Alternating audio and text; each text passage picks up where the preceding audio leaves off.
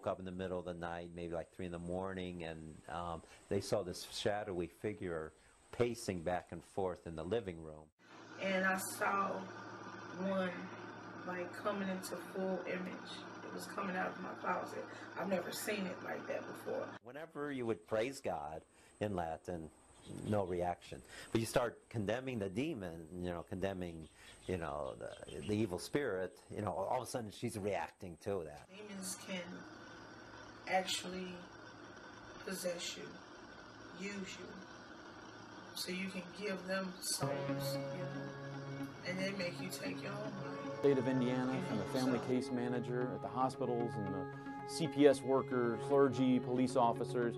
And that's what really sparked my interest with this, is how many different people validated these strange events that were manifestations of a demonic possession. I called him, I said, man, I got something to tell you.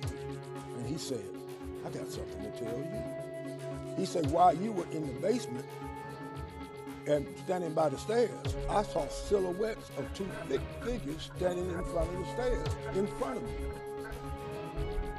I said, what? I'm overwhelmed by what I'm hearing, what I'm finding out, and there are some things that I've experienced.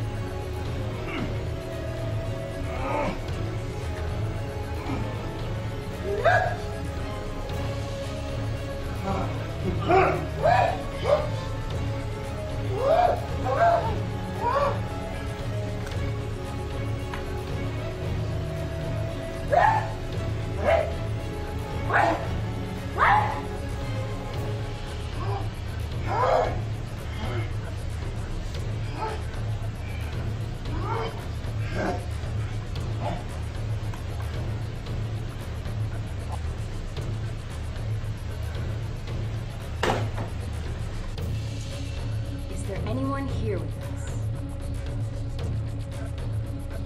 Are you?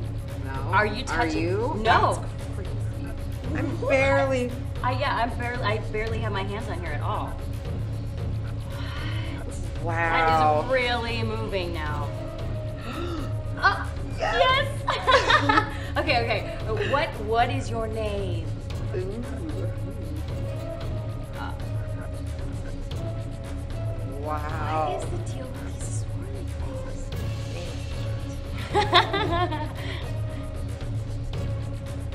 Z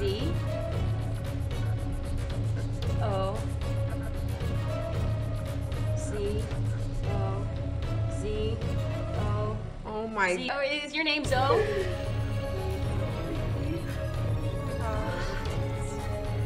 No. Okay. Is your name Zozo?